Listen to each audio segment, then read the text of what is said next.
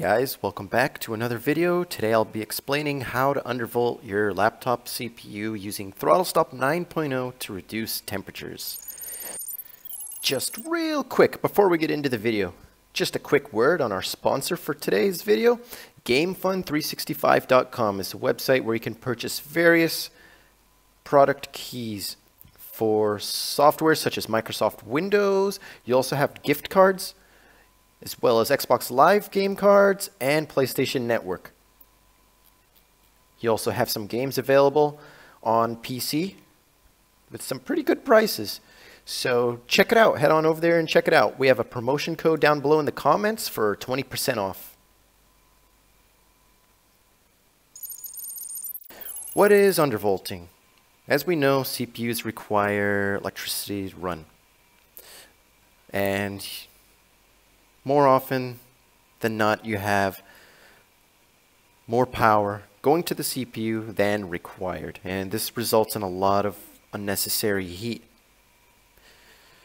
In laptops, this will also heat up the GPU, since the CPU and the GPU share the same confined space. So let's get into it. Right now we're running the CPU on the default voltage values.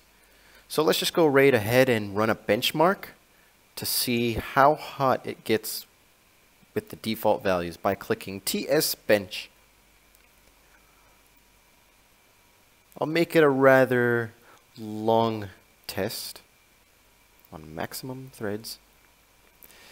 And what you want to do is pay attention to the maximum temperature right here.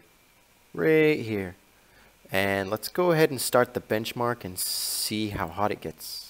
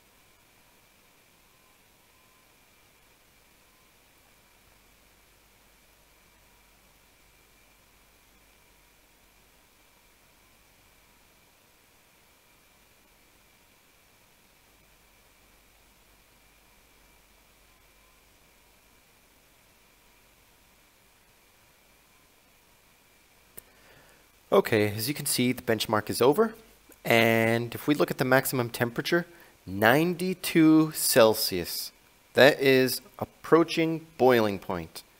That's kind of ridiculous. So let's get into the undervolting. What you want to do is click FIVR right here. Now at the top here you see CPU core and CPU cache. These two are the only things you're going to be touching in here. So first, CPU core, you'll want to unlock the adjustable voltage. Move down to offset voltage. And this number here, now it'll vary between laptop to laptop. This might be stable for me, but not stable for you. So what I did was, I started at -50 and I ran the benchmark. It was stable. I went down to -55. I ran the benchmark. It was stable. No errors popped up here in the benchmark. Eventually I got down to minus 125 millivolts, and it was still somewhat stable. So I'm still working with these numbers. So this is near the sweet spot. So I'll keep it for now and tweak it later. Also, CPU cache, right here under CPU core. CPU cache. Unlock adjustable voltage. Go down to offset voltage again. And on this specific laptop, again, I was stable at around minus 55, and it started to get a little weird lower than that, which the benchmark indicated with error codes. So we'll use minus 55 for the CPU cache and minus 125 for the CPU core for this specific test, for this specific laptop. Okay, save voltages immediately down here, click apply, and okay. Great. Remember this number, 92 Celsius. We are going to run the same exact benchmark, and we will compare the temperatures before and after we adjusted and reduced the voltages. So, let's start the test and see.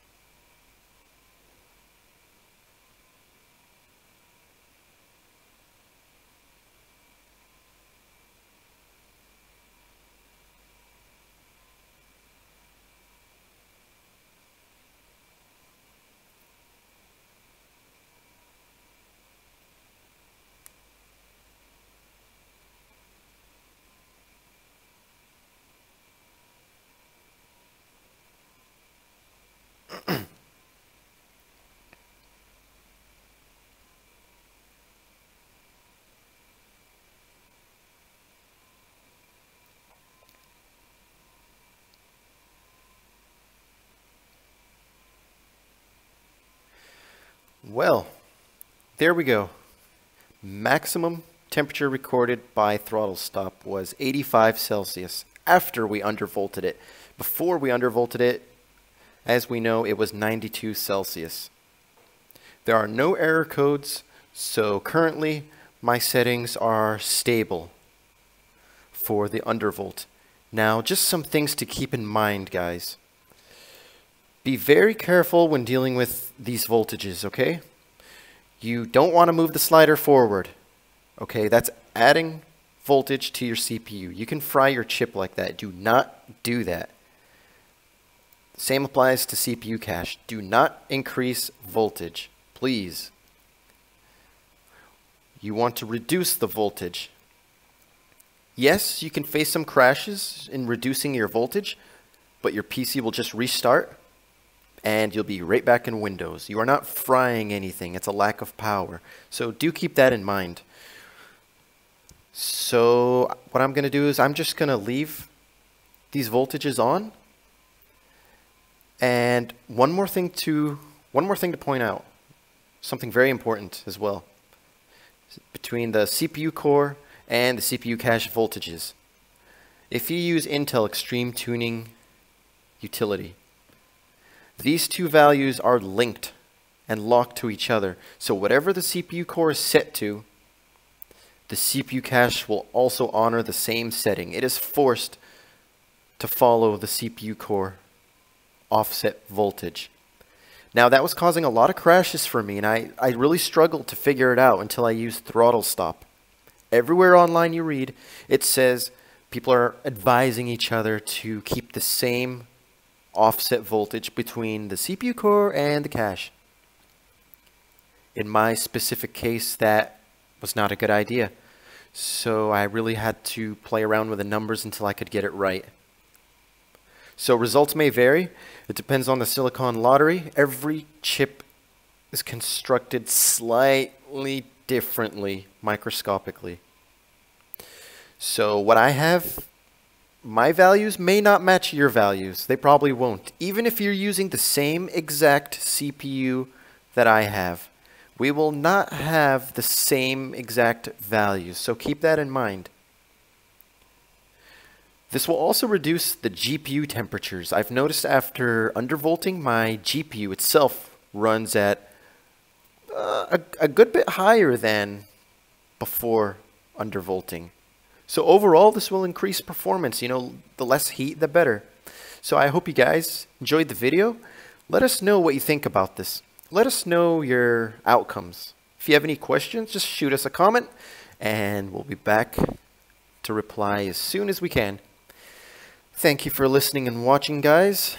Hope to see you next time. Thank you, and if you like the channel, please subscribe and stay tuned for next time.